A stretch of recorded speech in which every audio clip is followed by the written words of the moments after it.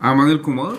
In this particular video, I'll show you how to find exact value of trigonometric ratios.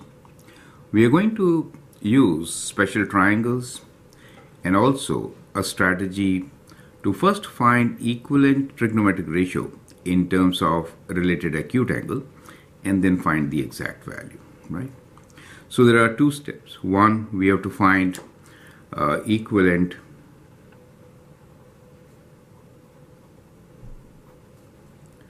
related acute angle, right? And we need to also find quadrant in which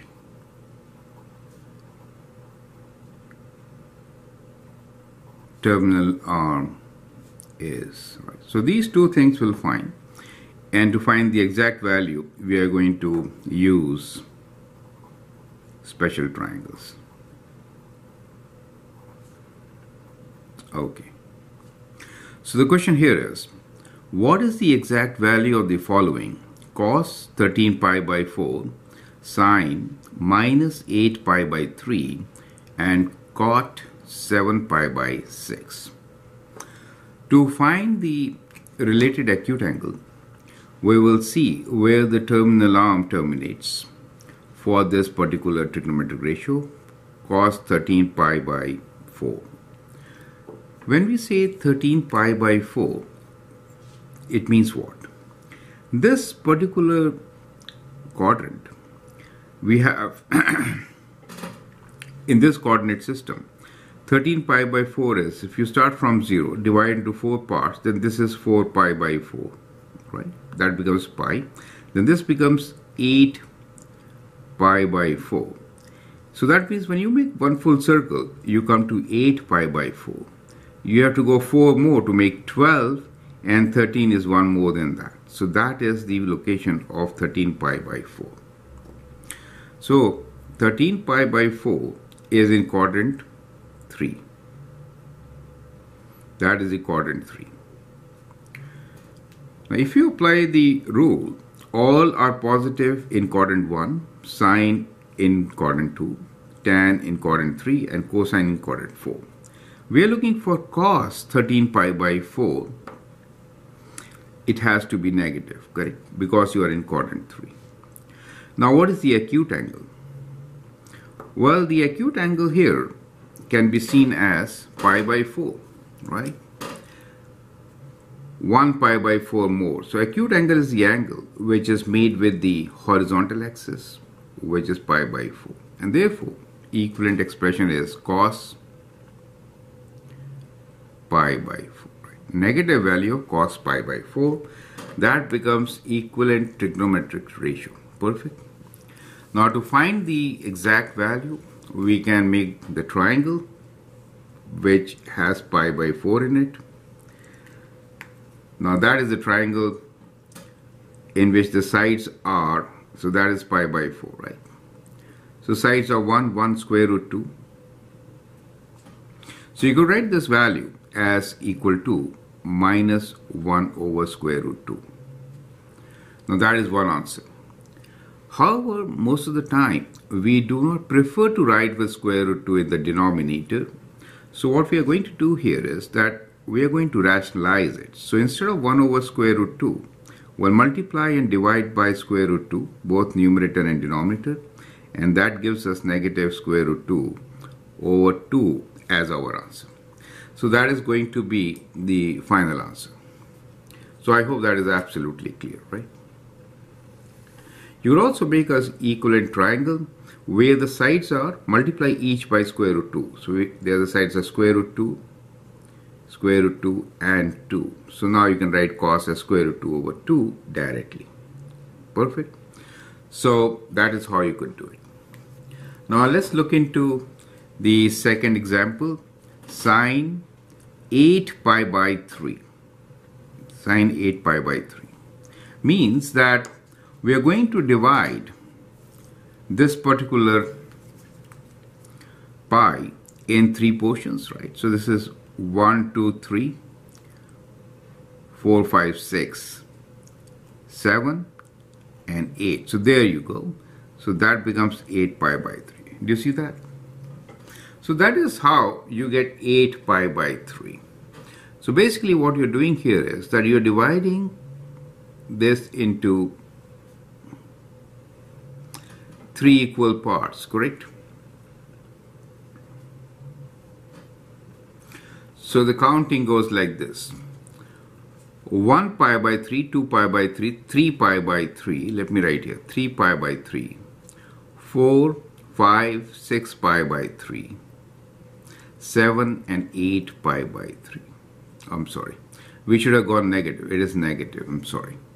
Minus 8. Sorry. So that was going positive. Since it is minus, we have to go like this. So we go in this way.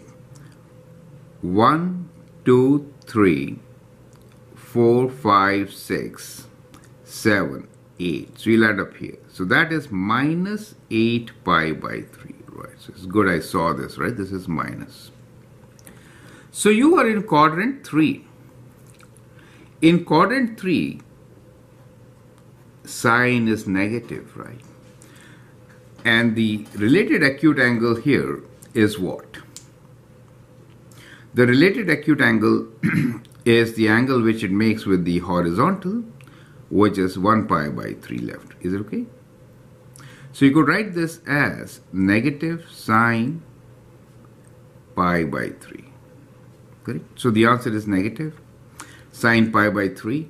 So you can use the special triangle which has pi by 3, pi by 6. I'm drawing it in center since we'll use it for the next example also, right? So in this triangle, that is the angle pi by 3. This is pi by 6. And the sides are 1, 2, square root 3. For sine pi by 3, the opposite side is square root 3. So what we get here is equal to negative. This is negative. Sine pi by 3 means opposite over hypotenuse. Square root 3 over 2. Correct? So that becomes your answer. Is that clear? So the answer for the second one is negative square root 3 over 2. For the first one, it was negative square root 2 over 2. Now let's look into the last question here, which is cotangent 7 pi by 6. So our strategy is simple. We'll first divide the quadrants so that we could measure 7 pi by 6. It is positive. This is 6 pi by 6, right? This is 6 pi by 6. One more, we get 7 pi by 6. 7 pi by 6, correct?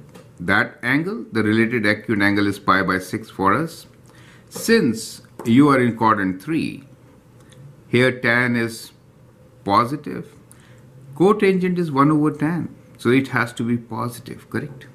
So what you get here, as this is equal to cot of pi by 6, correct? Cot of pi by 6.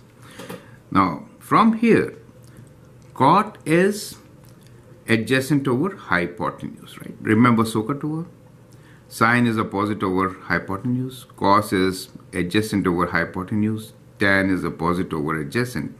Cot is adjacent over, let me write, cot theta will be adjacent over hypotenuse, right? Adjacent over hypotenuse. So in this, when we look from pi by 6, adjacent side is square root 3, correct? So what we get here is cot of pi by 6 as equals to square root 3 over 1 or just square root 3. You are in quadrant 3, so it is positive. Perfect. So that becomes your answer for the third one.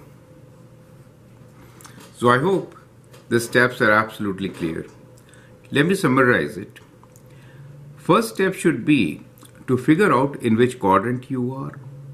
The quadrant decides the sign, whether it is negative or positive, and then find the related acute angle to get an equivalent trigonometric ratio. Once you have found the equivalent trigonometric ratio, use special triangles to get the exact value. Okay, so for the first one, it is minus square root 2 over 2. For the second one, it is minus square root 3 over 2. And for the third one, it is square root 3. I hope that helps. Feel free to share my videos, write comments, and if you like and subscribe, that'd be great. Thanks for watching and all the best.